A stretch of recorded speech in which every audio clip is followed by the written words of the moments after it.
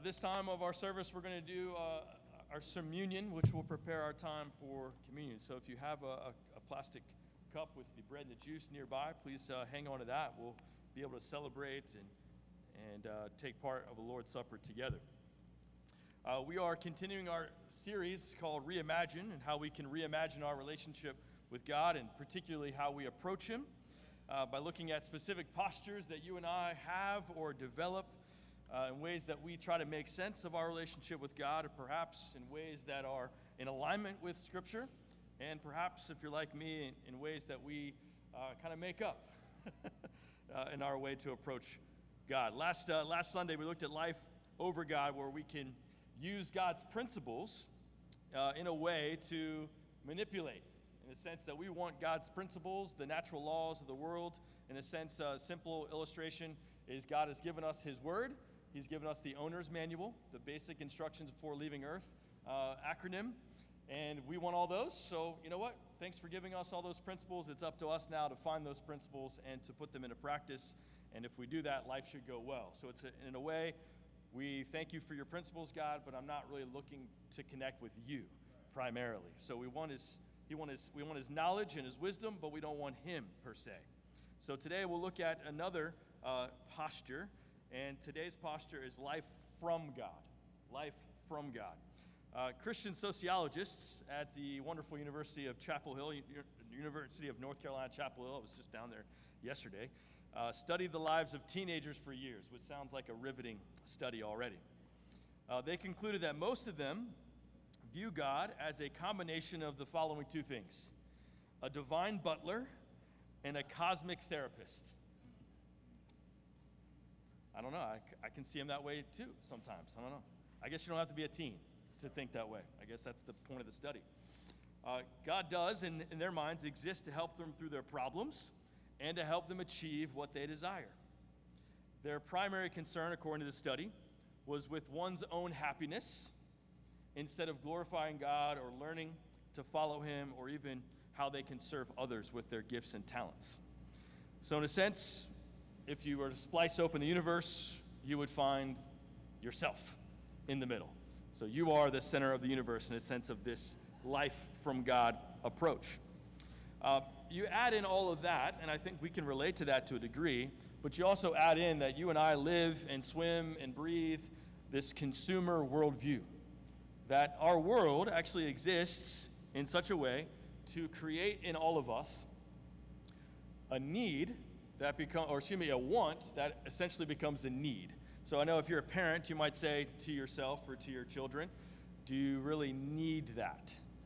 And your child might respond, or you may respond to yourself in these, little monologue in your mind. No, I just want that. No, actually I really need that. And we can go from a want and then over time convince ourselves it's a real need. And the reality is this world exists, and particularly capitalism and consumerism mentality here in America and the Western world. Marketing is to convince you that you want this, and then to somehow bring you to a place where not only do you want it, you actually need this. You need this. You cannot exist. Your life will not be as rich, as fulfilling. It won't be as easy. You won't have what you deserve unless you have this. And that can be different for all of us. We might fall hook, line, and sinker for a certain type of cereal, like Cinnamon Toast Crunch. Like, it's not a real need to you, but it is to me. Somehow it went from a want to a need. And we might feel that way about our phones. Some of us who are old enough to remember what it was like to not have a phone, we did fine, right? We did fine with the answer machines. In a lot of ways, bring it back. Like, you're untouchable until you're at home. That's a beautiful thing, right? Now they'll hunt you down and kill you, right? Anyway, with your phones. But we have those, and we look back, and a lot of it's good, but all of us have bought into a consumer mentality to some degree that I had a need or I had a want, and now it's a need. And that's what we're swimming in. According to the New York Times, this is back in 2011, so maybe multiply this by 10. In 2011, the New York Times said that each person is exposed to over 3,500 desire-inducing advertisements every day. 3,500 desire-inducing advertisements. And that's 2011. So I think we can say it's probably more now, yes? in 2023.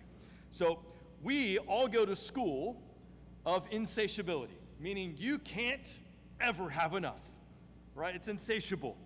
You get one thing and now you need another one, right? Like iPhone, the original iPhone, like you wouldn't be caught dead with that thing in your hand. I have a friend, he's up in our Blue Ridge church. He's a great friend of mine, and Greg, a lot of you guys know him. His name is Bobby Pearson. And smart guy, UVA grad, incredible brother, spiritual, godly, but very smart. We both served at camp in Philadelphia this summer. And we have this thing called GroupMe. If you guys are familiar with GroupMe, it's basically like a group message application. And we get all the counselors on one GroupMe so that I send one message as the director and everybody gets it. It's a real easy way to communicate when we're all over camp. So I thought that was pretty straightforward. Bobby comes up to me at the end of our director's meeting and counselor's meeting. He goes, hey, I don't have GroupMe. I was like, oh, no sweat, man. Just go to your app store and download it. And he just reaches into his pocket and he goes, and he has this flip phone. And I was like, what is that, man? And he's like, hey, man, this is my flip phone. I love this thing. So he's holding on for dear life. So we just did the old-fashioned thing. We just called each other. How about that? Like, whoa, that was crazy. We just called. But it was funny to see the flip phone. So he's fought off a lot of the need to want, or the wants to need. Good for him. But we are taught in our world to never be satisfied. We're tutored to believe that life consists of unmet needs that can be met by good and fulfilling experiences. So you might not have what you need, but you know what? There's an experience, or there's something out there for you that can help you really experience life more fully. So Americans, I believe, or Westerners, we chase after experiences. And unfortunately, church and God and community can actually fall into that same category, where we're chasing experiences. We come to church for an experience. We worship for an experience. We follow personalities and pastors and preachers for experiences. And you're here, so I know that's not you. But you have all that going, and that's true. You know, people follow sports teams that win. Like nobody wants to follow a sports team that loses, unless we could throw some teams out there in the local area. But anyway, you add that culture with a sinful nature that all of us have, which we need the Holy Spirit to have, self-control. We don't have that without the Holy Spirit. It's a fruit of the Holy Spirit. So you add in the reality that you and I lack self-control without the help of God intervening in us. And self-control has always plagued humanity. And then you throw in a culture that you and I swim in, an economic system that relies on it, and bada boom, bada bing, we are people who chase after what stuff can I get from this experience? And what do I not have that I need? And when I get that, I will be fill in the blank until I'm not, and then there's something else that we run after. And that's who we all are. So admit it, and we need help with it. Amen? And if you and I, honestly, decided to, not be that way, our economy might darn near collapse.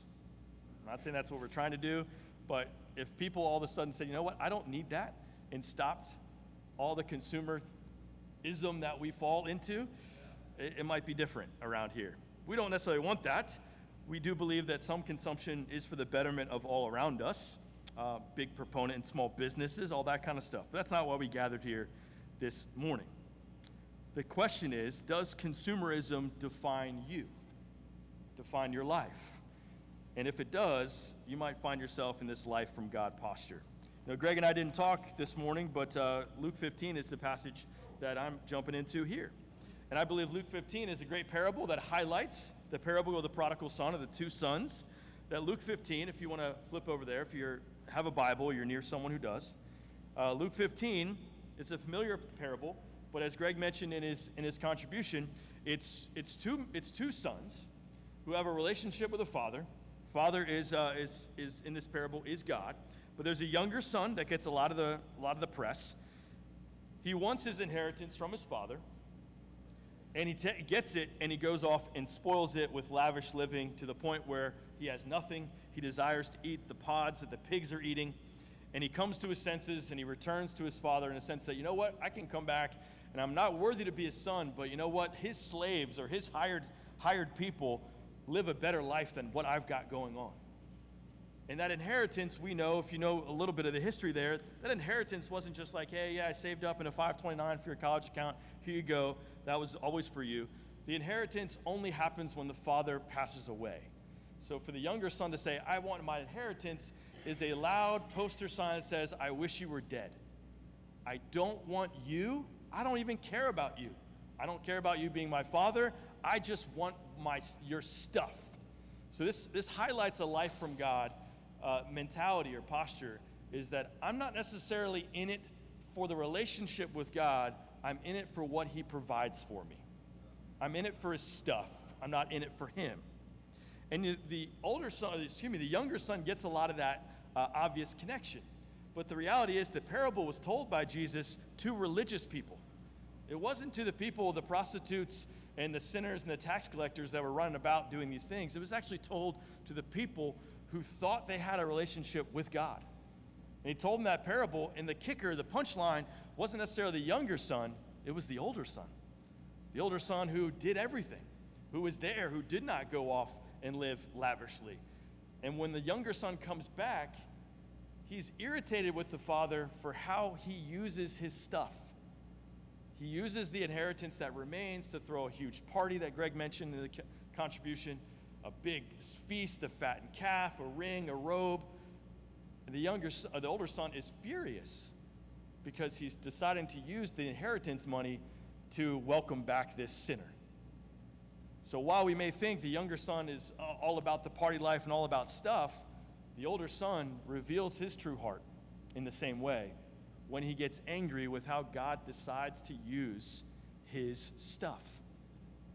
And I think so much in his heart was, I want your stuff too. I'm just working a different way to get it. The younger son wants all the stuff, and he's going to go and reject his relationship with the father. The younger son also rejects the relationship with the father, but he decides to stay in his good graces and wait his time out. And I think a lot of that, we can find ourselves in one of those two categories, where in our hearts, you know what? Yeah, I'm not really into God, but I hope he does this for me. I'm not really in a relationship with God, but I hope he takes care of my family, he gives me a great job, et cetera, et cetera. But I think for so many of us, and my heart included, we can find ourselves in the older son's position, where we recognize that it's better to be in the house of God than it is to be out there. It's wiser to stay with the Father than to go out and try to do it on your own. Some of us have lived that life and realized, no, that doesn't work. It is actually better to be with God, even if it is trying to do stuff that he wants me to do so that my life goes better. We realize in the grand scheme of things, that seems quote unquote better, but the heart is still the same. Why are you here? What do you value? What do you really want? And a life from God posture says, I value your things, God, and what you can do for me. I don't necessarily value you. There's an old advertisement. It's old now, but it's UPS. What can Brown do for you, right? And that's the same mentality of a life from God. What can God do for you? Maybe more familiar is, what have you done for me lately? And that mentality can be true of my relationship with God. Yes, you did this, and that was awesome. I'm so grateful, but now I'm in this circumstance. Now I'm in the teenage years with my kids. What are you going to do for me now?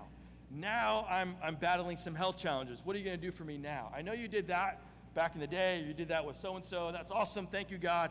But now what are you going to do now? And we'll talk through all those things this morning here. God's heart towards us is more than we could ever ask or imagine. God's love for us is so deep and so tender and so purposeful and so fulfilling. It's more than we ever could ask or imagine. However, it doesn't always seem that way. It doesn't always feel that way. And the truth is, we don't always value it that way. That we value other things. That other things are going to give us purpose, meaning, fulfillment. And that's the challenge that all of us live in. Life for God, or life from God, makes receiving God's gifts the entirety of your religious life. It's an extreme posture that often is categorized in our evangelical world as the health and wealth gospel. You guys ever heard of that before? And the health and wealth gospel, honestly, if you break it down, it's really appealing. Because all it is God will hook you up and you don't have to change. You don't have to do anything. God is here as your cosmic therapist and your cosmic genie to give you what you ask. And he's not really asking much of you. He just wants you to believe that he can do that for you. Ever heard of that? Ever approach God that way? Now the challenge is, God does ask us to seek him. He does ask us to ask him for things. So what we desire and what we seek and what we do says a lot about how we view God.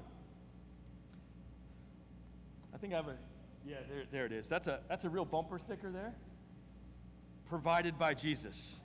So you can slap that on your vehicle. And some of our, the vehicles really need Jesus to keep running. But this was actually, I broke it off of a nice brand new BMW like 8 Series or whatever, provided by Jesus. And it's a loud advertisement that, you know what, wealth comes from the Lord. And they're not wrong. But in the sense that this elevates, man, he must be doing something awesome with God to be able to get that. And there's a lot of churches that are meeting right now that look, that if I don't have the right suit, or if I don't have the right car, or I don't have the right position in my job, then you know what? I'm missing out on God's blessings, and there's something wrong with me. It's the reason why it's not. And churches are operated on that sometimes, where it's the sense that, you know what? If you would just obey, then you would kind of get to my level. You would have the Mercedes-Benz. You wouldn't have that sickness anymore. You would be married, et cetera, et cetera. And it's all based on God is here to just hook you up. All you got to do is just do what he wants, and you're good to go. So we approach God with, okay, God, I want your stuff, I want your stuff, I want your stuff. But we don't necessarily want him. So in our lives, it's time to think and to consider why we want what we want.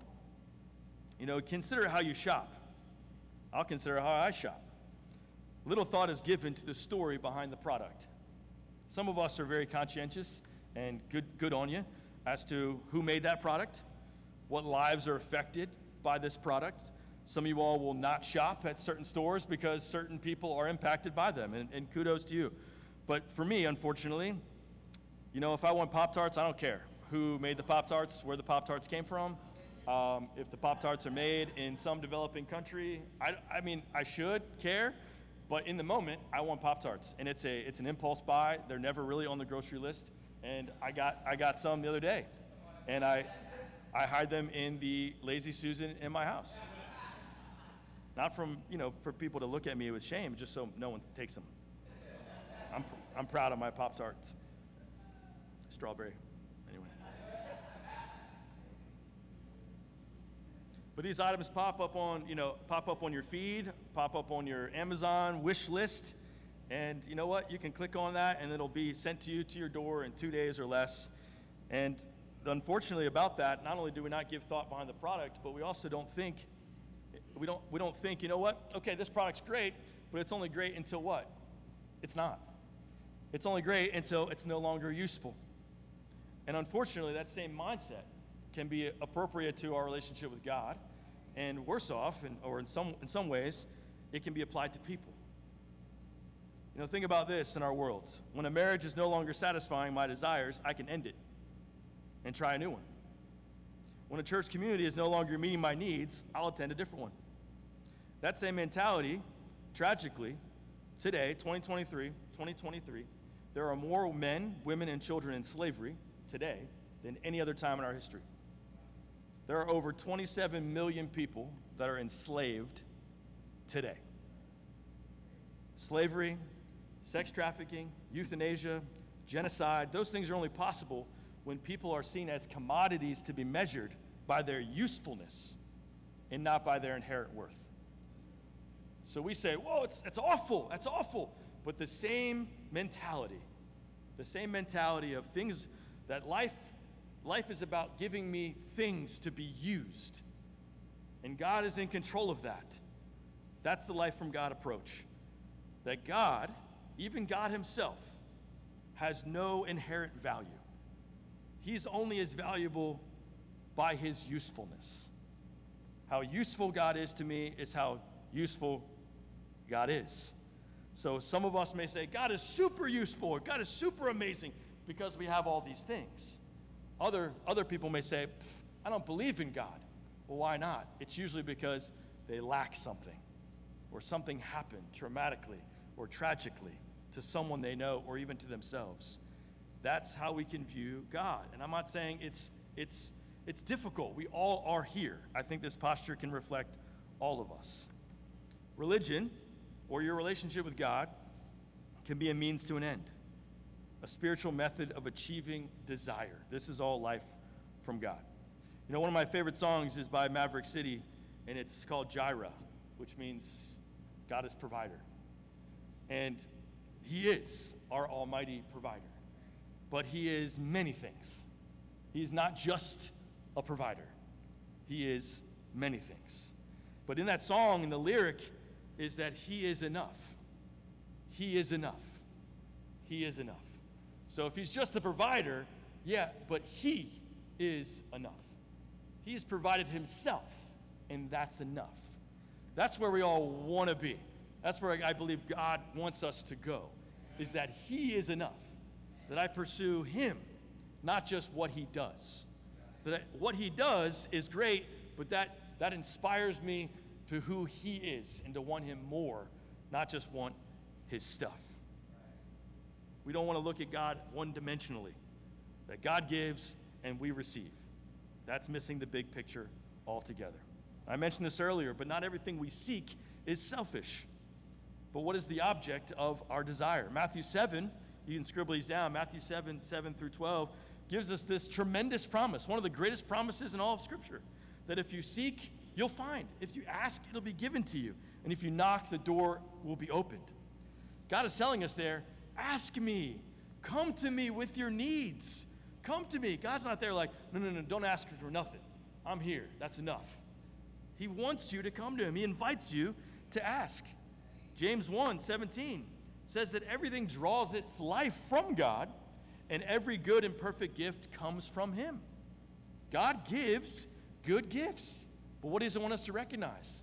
It comes from him. We understand that. Luke 11, verse 8, is a parable about prayer, where Jesus calls us to ask God what we ask for God, or tell God what we need, but not just tell him what you need, but to do it with shameless audacity. I mean, like, do it in a way that makes everybody else around you uncomfortable. That's how he wants us to approach him. But in all of those things, where it falls and where the challenge is this morning, even in our hearts, you know what? Okay, I know that I'm not just in it for his stuff. I know I want to be in it for God. I think it's important for us to recognize where things can slip to the side. And what happens is that we begin to overemphasize a single aspect of our divine human relationship with God. Let's overemphasize one specific thing that God has possibly done in our relationship with him. But when this becomes, whatever it may be, we'll talk about it, the entirety of how we relate to him, this is when we place ourselves in the middle of the universe. So let's look at a few things, how you know this posture is creeping in. You ready? The first one is, how do you deal with pain and suffering? Nobody wants pain. Nobody wants suffering. How many of us sign up for that? Yes, give it to me. What's the hardest road? I'll take that. Now, we've been on hard roads, and we've all experienced pain or suffering, and hopefully at a point you get to a place where you're like, okay, God, I know what God was up to in that. And it was hard, but he brought me to this place where you can actually experience loss and actually have life at the same time. That's only possible in God. Loss without God is just loss and loss and loss. Only with God can he bring something that's a loss and actually bring life through it. It's tremendous, but it's hard. And none of us really sign up for those things. But how do you deal with fear and suffering? Pain and suffering. Pain, usually when it's around, it's the reality that something's wrong.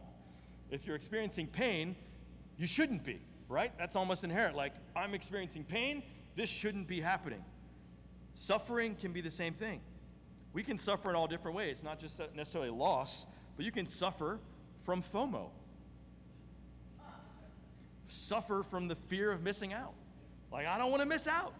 You can suffer through a mentality of scarcity, that you constantly live in a place where you don't believe you have enough, or you won't have enough. Every day, it's like, okay, will I have enough? Will I have enough money? Will I have enough food? And those are real realities in our world. That's a real reality, not just in our world, right here in Roanoke. You can also have the pain and suffering of feeling and believing that you're not enough. You're not good enough. You're not smart enough. You're not pretty enough. You're not handsome enough. You're not strong enough. You're not diligent enough. You're not disciplined enough. You're not talented enough. And you can walk through your life with the suffering that you just don't have what it takes. I'm the only one. You can believe that you can suffer through not feeling valuable. You can go through suffering in the sense that you're always going to fall behind. I don't know if anyone feels that way. It started in math class, and it continues through my life today. Like, I am going to fall behind. I'm going to fall behind. If I don't figure this out, I'm going to fall behind. You work so hard to not fall behind. And that can take shape in many different things. Fall behind in the ladder and where you should be in your job by now. You've worked here for 5 years. You should be here. Don't fall behind. You compare yourself to your neighbors. Well, they've been parents for this many years, and this is where their kids are. Don't fall behind. You can look at other married couples and say, okay, they've been married for 5 years. Now they already have a kid. We've been married for 5 years, trying to have a kid, and we don't have one. We're falling behind. There's all this kind of stuff. As a single, you can look at it and say, okay, you know what? Maybe I don't want to be married, but you know what? I'm gonna show myself in this way with my job, my productivity, my ability, my financial wealth and stability. But then you find someone else that's got it going on more than you. I'm falling behind. And it's a rat race out of the fear that I don't want to suffer from falling behind and what might be the consequences of that, whether real or made up in our minds. So unfortunately, the health and wealth gospel and a life from God, and whether that's preached or caught or taught, a great deal of contemporary religion is designed to help us not feel pain and suffering, to not express it, to not experience it, to push it away. In a lot of ways, when pain comes, or we experience pain, contemporary religion wants you to avoid it. Wants you to avoid it completely. Wants you to say, you know what, don't worry about that. Just keep on moving. We might have brothers and sisters right here. I've said it to some people. You have difficulty, like, hey, you know what? Don't worry about it. Just trust God and keep moving. And like, you don't have to deal with that. You don't have to stop and think about it. Just keep moving. And that's what a lot of contemporary religion can do. Contemporary religion can also just try to distract you from it. It numbs our fears and pains, but it actually never deals with them, never removes them. C.S. Lewis says, God whispers to us in our pleasures. He speaks to us in our conscience, but shouts to us in our pains. It is a megaphone to rouse a deaf world. Consumerism and life from God would have you put on your headphones and crank up the volume on your iPhones and Androids. And I went to India in 2004, and I did not know I was going to experience this, but we went to a leprosy colony. At the ripe old age of 19, I didn't know leprosy still existed in the world. That's how sheltered I was. But we went to India, and we went to a leprosy colony that was two hours away from Center City, out in a shanty town, where our benevolent wing of our church's Hope Worldwide actually set up a community there to take care of over 150 leprous people and their families. And what we were told we were going to do is we got together with some of the doctors that were there, and they handed us masks and gloves, and then they handed us some gauze, some iodine, and scissors. And I was like, what are we doing? And they prepped us that we were going to actually tend to these people that had leprous, which the deadening of the nerves, so they actually can't feel mostly all their extremities, nose, ears, hands, feet, so that when they cut themselves, they can't feel it, it gets infected, and then they lose limbs. So the absence of pain to a leper is death. Life was found when they experienced pain. So those scissors were told to me, you're going to use these scissors to cut away all the dead skin to a point where they start bleeding, because that's where the nerves are so it can fire new growth. And I was like, wait, what? And I don't know the medical science behind that or if that was actually good, but we did it.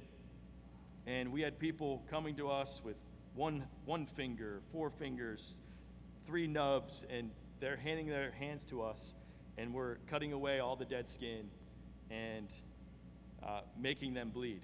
And if I bleed, something's wrong.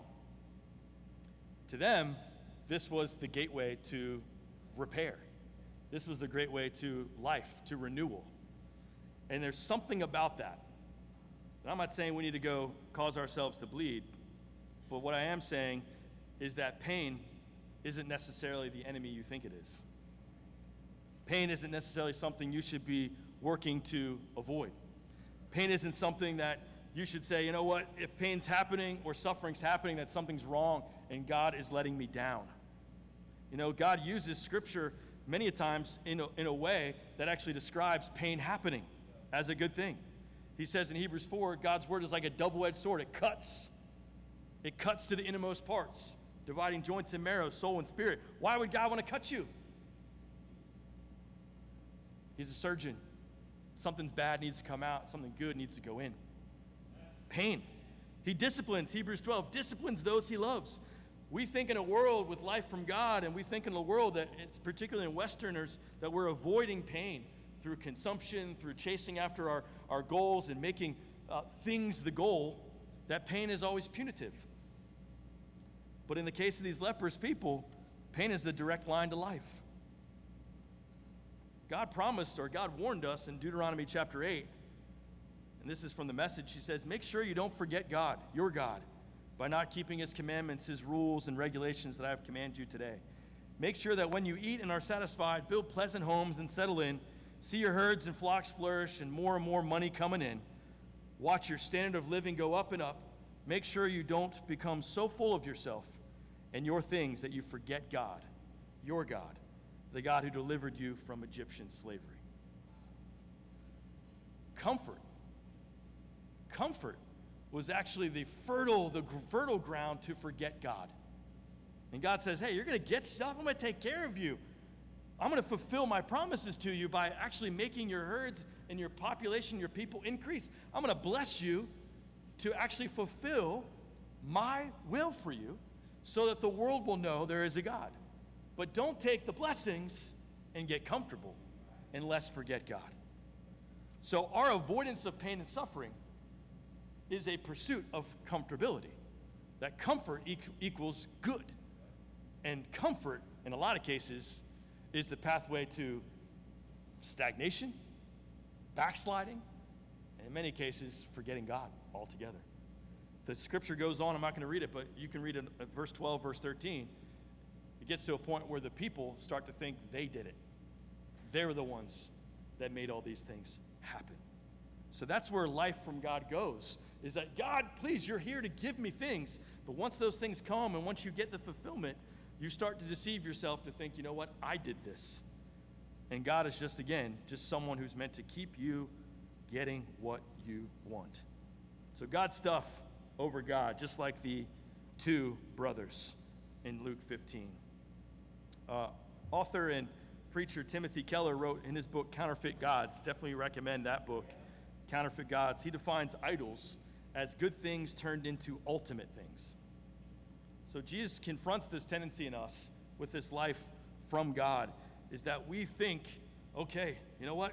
You give me these blessings, they become the ultimate thing that we hold on to. Matthew 10:37 confronts this when Jesus says, in regards to following him, whoever loves father or mother more than me is not worthy of me.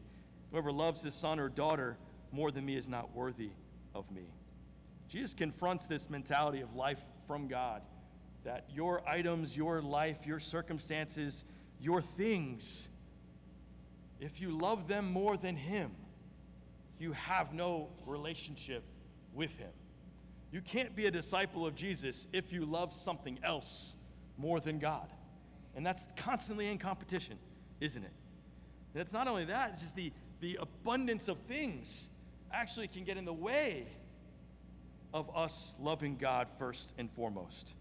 So God tells us, you know what? The world says, you got all this stuff going on. You've got real life going on. God says, you got all this stuff going on. You better be careful. You might not have life at all. And that's the dangers of us seeking wealth, comfortable homes, a stellar reputation, you name it, all good things. But if they're the ultimate thing, you have no life. You have no life. So many of us have been in a situation where we know someone or we are those people. We run around so much to maintain our livelihood that we have no time for relationships. Zip. I've got 2 kids that are in sports. It is very common as we look over our week that our week is so structured already that we've got no time for interruptions. We've got no time for relationships outside of what we've decided to plug ourselves into. Now we have relationships within those things, but it creates this relationship with our schedule that, you know what, this is how we have life. But then there's plenty of times we see our friends or we sit down and we're like, we don't have a life. We don't have a life outside of this, running our kids to practices. I have no life. What happened? But we have pursued so many things from the outside. Look at them. Nice house, kids playing sports, da-da-da-da, da-da-da-da. What a life. And we feel like, what kind of life is this? So don't get duped into thinking the more you got going on means the more life you have. In all honesty, the opposite can be true. But again, none of those things are bad. Get your kids in sports. My opinion, it's better than the Xbox. Go. Get them outside.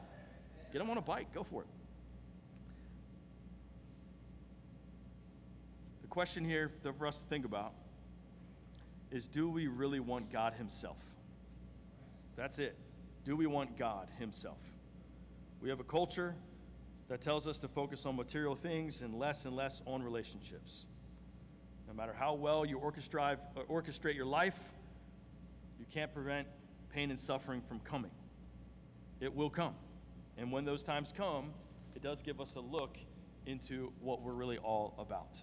But God has called us, as we take communion here, God has called us to himself.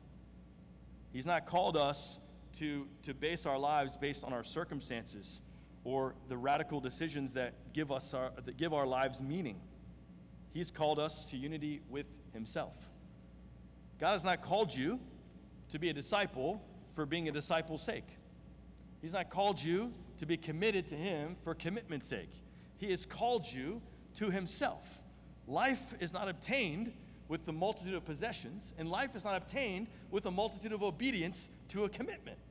Life is obtained if you have God. That's where life is. So what brings a person value is God. What brings a person significance is God. What brings persons real hope is not what they do, but with whom they do it. That's what we focus on. The call that God has given us is not to get life from what he gives you. He's calling you to come to him for life. He's called you to live in continual communion with him through all that you do. So if you have a great job, awesome. Commune with God there. If you have a decent job and you want a better job, okay, go get a better job, but life is not in that better job. Life is with God in the crappy job you have and the better job you have next. That's where it is. So much of our world says you are called to better circumstances. Go to that circumstance, go to that job, go to that neighborhood, go to that state, go to that school, go to that fitness club. That's where life is. No. Wherever you are, that's where God will be. Take him with you. He wants to be in continual communion with you through the hardships and the great moments. Godliness is great gain. Godliness is great gain. Changing your circumstances is not the gateway to life. Changing who you're with, particularly with God, is the path to life. Write this down. We don't have time. 1 Corinthians 7. Paul tells the people there about their desires to change their circumstances. God says, stay where you are, where you were called. If you can get freedom, cool. But stay where you are when you're called. Meaning, me with you, my calling to you, is the greatest gift I can give you. Not your circumstances, not a change in your situation, but being great is with me. Paul in Philippians 3:7 says the same things. Whatever gains I had, loss. In comparison to what? The last situation? In comparison to my neighbor, the Joneses? No. This all lost in comparison to what? Knowing Christ. You know, this church, so proud of it, even as Greg mentioned, our special missions contribution. That's just building a fund to help meet needs, to see God's kingdom grow. It's something that we want to do. It's something you guys have committed to do.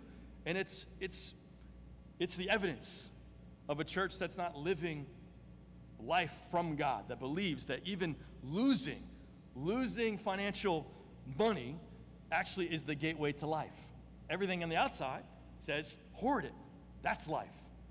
Giving it actually is what brings life. And the only way that comes about is that you know that God treasures you more than anything. Luke 15 tells us when the father comes out that he treasures his sons. He treasures his sons so much. He welcomes them, even the one who rejected him. He welcomes him back, throws a party, puts the cloak, puts the signet ring on his finger, tells them, you are my son in whom I am well pleased, no matter where you've been or what you did. And even to the older son, who tells him basically, you're treating me like a slave. That's his mentality of his relationship with his dad.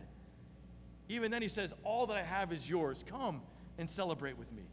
Even someone that told their father right to his face, I don't want you, I just want your stuff. He says, all this is for you. Come and celebrate with me.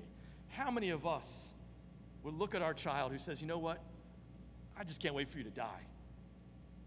Would you say, hey, come on. I love you. Come celebrate with me. You would continue to give after hearing something like that. God gave us the greatest gift because he treasures you. How does he want you to know? He gave all these commandments and the law and the Old Testament and the fiery pillar of cloud, all these great moments of helping them escape from Egypt. And that wasn't enough to a people that were fickle. So what did he do? From the beginning of time, he says, you know what? The only way they're going to get it is if I go to them myself. And he did through his son Jesus. And Jesus preached, and he preached on the hill many years before he was going to die for us on the cross, that look at the lilies, look at the sparrows. God cares for all these. How much more we care for you? So seek first the kingdom. God cares for you, so that frees you up to seek him. Well, the cross is the epitome of the showcase of how much God cares for you. It's meant to unshackle you from pursuing life here, but actually pursuing life from or with God. So as we reflect on what Jesus did on the cross to show us a signpost of how much he treasures us, it's meant to free us to now treasure him rather than get caught up in the other things that are good and making them the ultimate thing.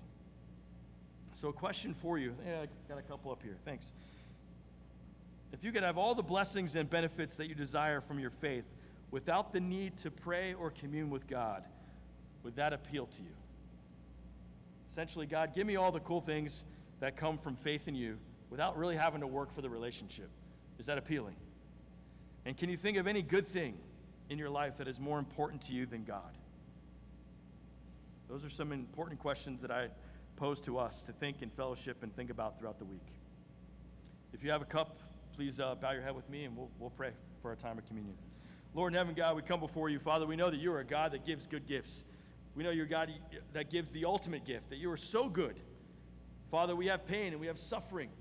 In our mind and in my heart, pain and suffering means something's wrong. I did something wrong. Someone else did something wrong. This shouldn't happen.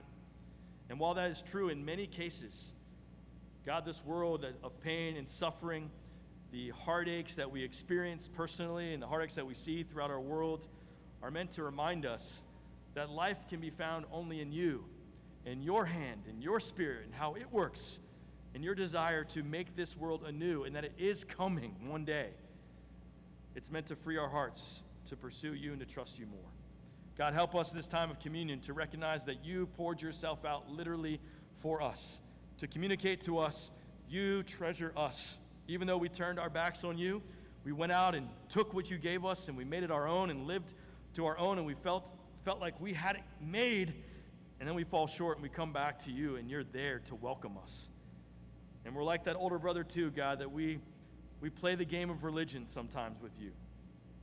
We don't always want you and cherish you. We just want you to make our lives comfortable and great and what we want them to be without you. God, help us to repent and pursue life in the kingdom with you, walking with you everywhere we go. God, if we want our circumstances to change, help our circumstances not to supersede who you are. God, if our circumstances need to change and that you have great things in store for us, bring those to fruition. But help our hearts not to lose you in those blessings. God, we do pray that we can experience life with you. Help the church here in Roanoke all the more continue to be a church that walks with you, loves you, pours themselves out, knowing that life is found in giving rather than receiving. Thank you for giving us your son. We pray all this in your son's name, Jesus Christ. Amen.